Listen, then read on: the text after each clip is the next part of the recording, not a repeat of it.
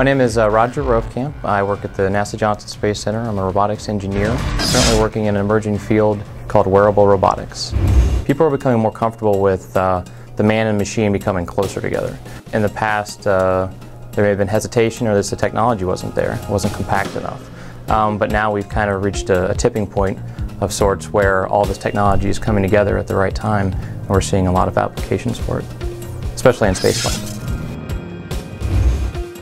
The lower extremity exoskeleton is a wearable robotics. It's got 4 active degrees of freedom and 6 passive degrees of freedom.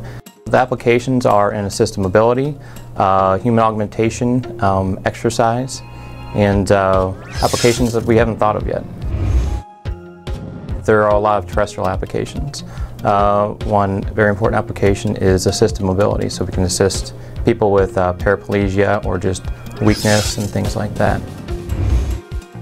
A key component of this project was the opportunity to work with some people that had paraplegia. The moment we got to work with them and kind of see just the energy they had to put into what we were developing, it's just exciting.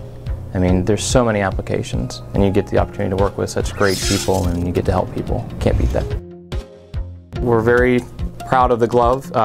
The technology for the glove was developed in collaboration with General Motors. And with General Motors and NASA working together, developed 44 patents. And some of those patents and that technology was put into the glove to assist assembly line workers in manufacturing plants. It's dynamic.